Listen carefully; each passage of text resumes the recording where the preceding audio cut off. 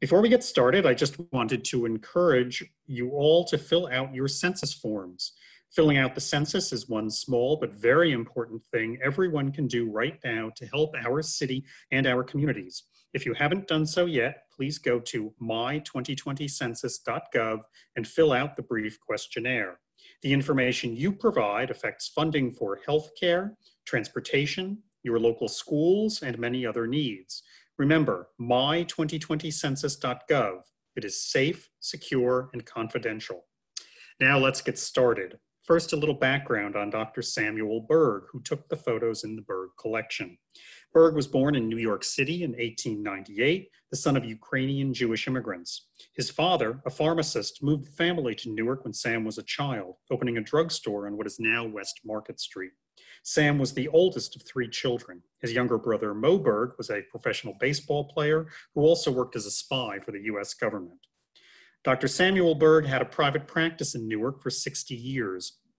He led a team of medical researchers into Nagasaki after the second atomic bomb was dropped there at the end of World War II. He died in Newark in 1990. The Berg picture collection contains more than 2,800 photographs, mostly Newark street scenes, taken by Sam Berg between 1959 and 1968. Most of the photographs are scenes of residential, commercial, and industrial sites all around Newark. Rarely are people captured in the photographs. The photos were donated to the Newark Public Library after Berg's death. A few years ago, the entire collection was digitized and is now available on the library's digital archive. Berg's interest was in the built environment, structures, not people. His photos document a city at a particular point in its history, the 1960s. Much of what he photographed is now gone. That will be my focus today, showing you photos of a city that no longer exists. First, let's get started by showing you how to get to the digital archive. And for that, I have to just share my screen. Okay. Oh, I'm just doing the wrong thing. Okay, so I'm going to share my screen. I'm going to go to this screen. Okay, and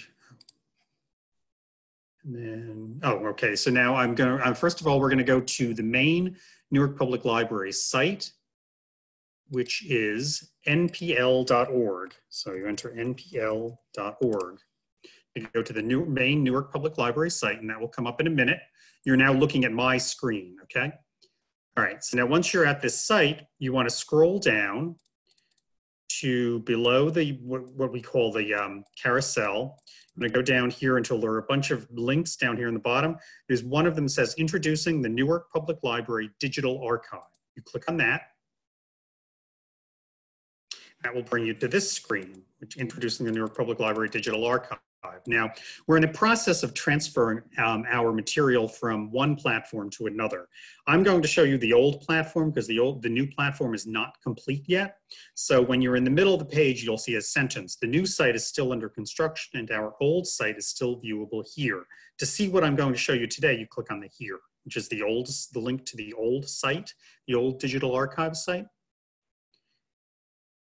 And that will bring you to this site.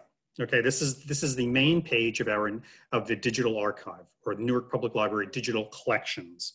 So now to get to the Berg photos, what you do is you click on Explore Collections. And then a few down here, they're arranged alphabetically. And so Berg Collection, Samuel Berg Collection is under B for Berg. Click on Samuel Berg Collection. And it will come up eventually. Takes a little while. There we go. Okay, so this is the main page of the Berg collection, which is a page within the digital archive.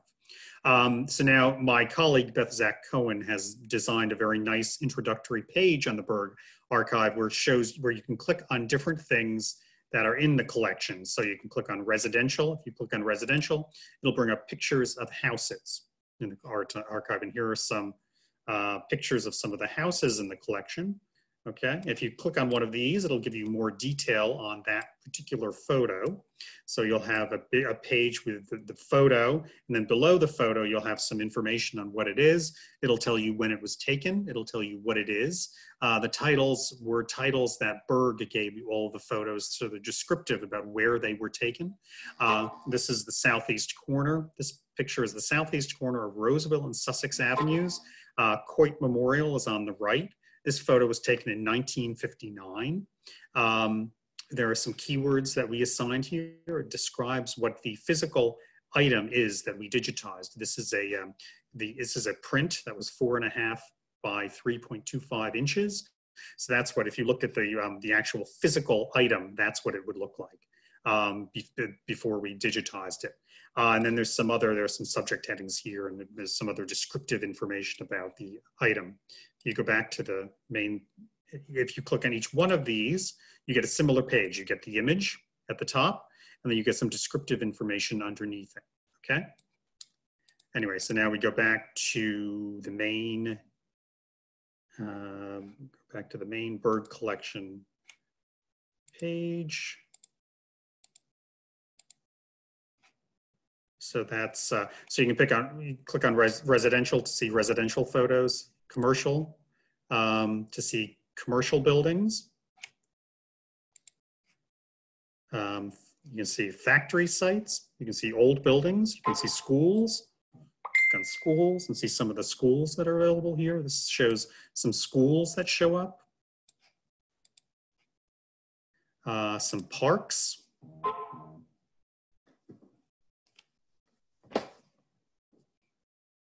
Okay. And some other things. Okay, so you can just, this just describes the collection and different types of photos you can see, photos of different types of buildings that you can see. I've picked out a few buildings, a few pictures that I just want to show you. I'm not going to go through searching for each one of them. I've already picked them out, and so I will just show you them separately. I have them saved in a folder on my computer. So we'll go to let's first of all look at this build. We'll look at this photo first. So this is, I'll go back to what I was saying before. This is 75 East Park Street in 1961. This section of East Park Street no longer exists, and this building no longer exists. It is now underneath what is now the Seton Hall Law School building. So that's one of the images I wanted to show you. Do you see that, Beth? Does everybody see that? Yes, we're good now. Okay, so this building is the old Barringer High School, as I was saying. Mr. Edelstein's students won't recognize this building, even though they go to school at Barringer High. This is the old Barringer High, which was torn down in the mid-60s and replaced with the building that's there now. That's the building that they go to. This was the old Barringer High. This photo was taken in 1962. This building this photo was taken in 1964. It shows the corner of Hamilton and Columbia Streets. Both of those streets still exist, but they no longer intersect. This site that we're looking at now is in the middle of what is now Mulberry Commons, a park alongside the Newark warehouse building, which is currently being renovated to house the Mars Wrigley Company. That's this building here, this building in the background here. This is Hamilton Street. This is Columbia Street, and then this is a railroad siding, the old Central Railroad, which is a railroad that doesn't exist anymore. And these tracks no longer exist, but there used to be a railroad siding that went through here, railroad tracks that went through here, and there were streets that went through here. This is now a park. And the only part of these tracks that still exist is an overpass over McCarter Highway, which they are going to be turning into a walkway eventually. That's the plan, at least. But the part that we're seeing here no longer exists. Another part of, another thing from the old city that no longer exists. This is the corner of Morris and Cabinet Streets. This photo was taken in 1959. This street corner still exists, but none of these buildings are still in existence. This is now in the middle of what is now the Rutgers Medical School campus. It's off of 12th Avenue and east of Bergen Street. if you know where that is. That's where they have a lot of modular buildings and a lot of newer modern buildings for the college, for the medical school.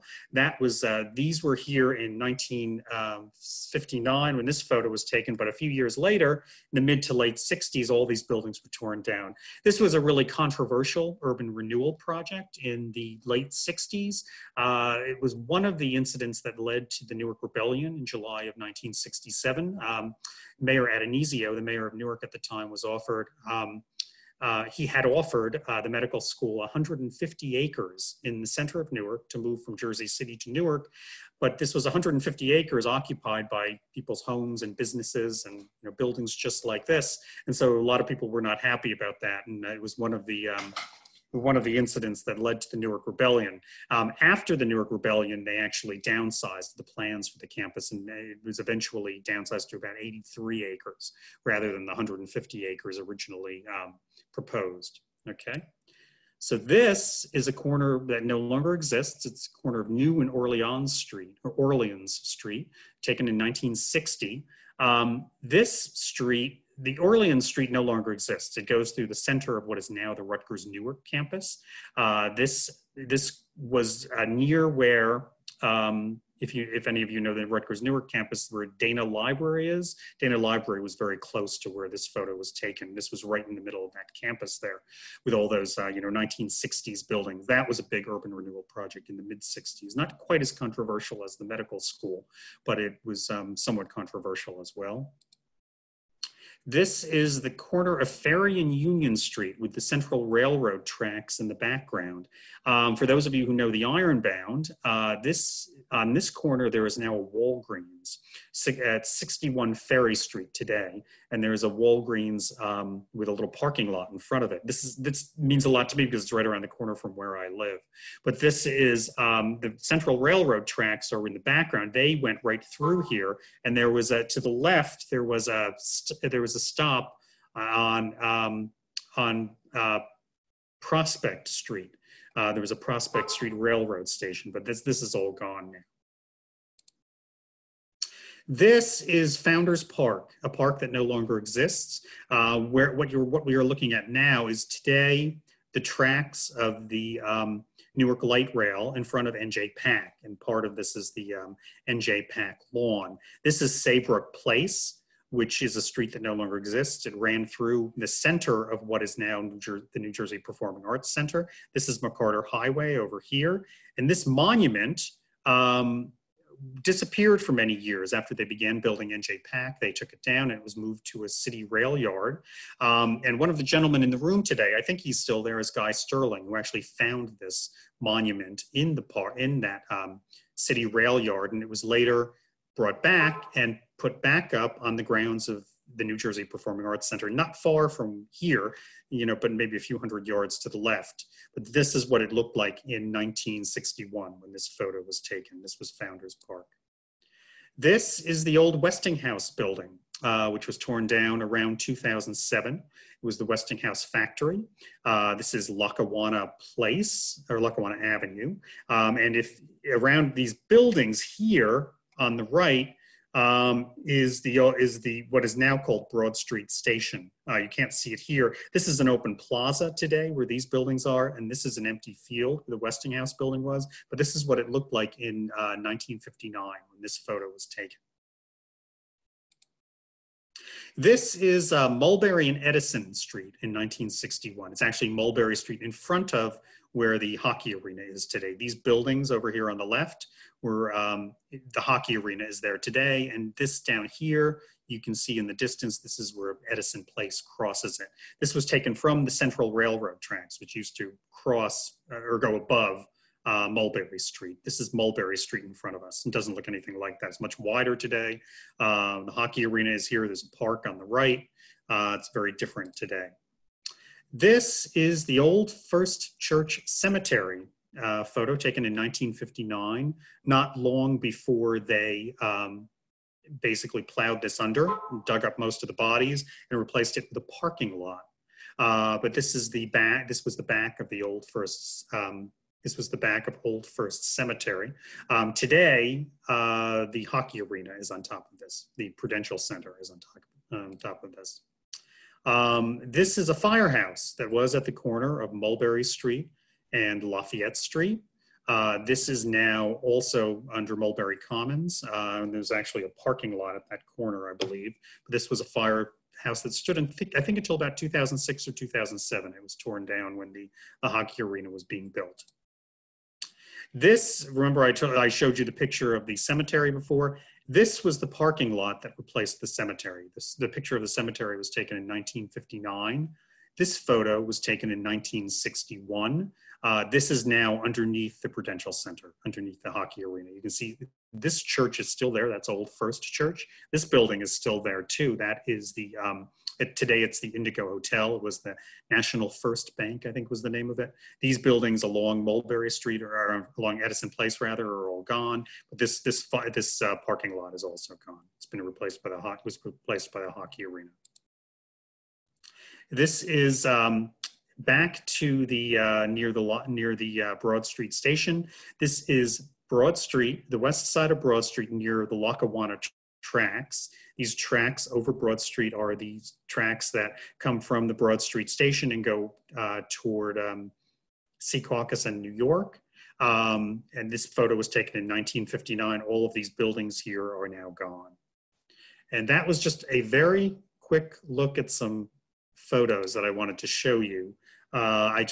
Basically I wanted to show you, I saw that a lot of people were making comments. I didn't have really a chance to respond to any. I can't really see the comments when I'm showing the building. So, I mean, I'm trying to see if, okay, so Beth, you've been answering some of the questions. That's my colleague, Beth Sack-Cohen, may have been answering some of the questions. Thank you for doing that. Okay. So that was just just a very quick look at the Berg collection and some of the old photos that are there. These are available free on the digital archive. Anyone can look at these at any time, anyone with an internet connection. And so, so you are welcome to go look at more photos. There are lots and lots of photos. All you got to do is pull up one of those screens. And if you know, you try to get, you can search for the name of the street you're looking for. If you're looking for like the corner of, like Walnut and Pacific, maybe you can enter Walnut Pacific, and you can bring up the and you can pick up some. You can bring up some photos of that area, and you'll see what things looked like in the early to mid '60s. These photos again were all taken between 1959 and 1968, so they show the city at a very specific period of time, and much of what they show, as I said before, is gone now. Okay. So that's basically my introduction to the Berg collection and my invitation to you. My invitation to you is to go look yourself. Let's see. Mark, somebody's asking why did he stop photographing in 1968? I don't know. I'm not sure why he stopped, but all the photos seem to end in 68, and they actually begin to, the bulk of the photos seem to be more from like the early to mid 60s too. So I think he just began photographing less as the years went on, because there are some photos from 67 and 68 there, but more of them were from an earlier period. So maybe he just lost interest in the project and he began photographing less.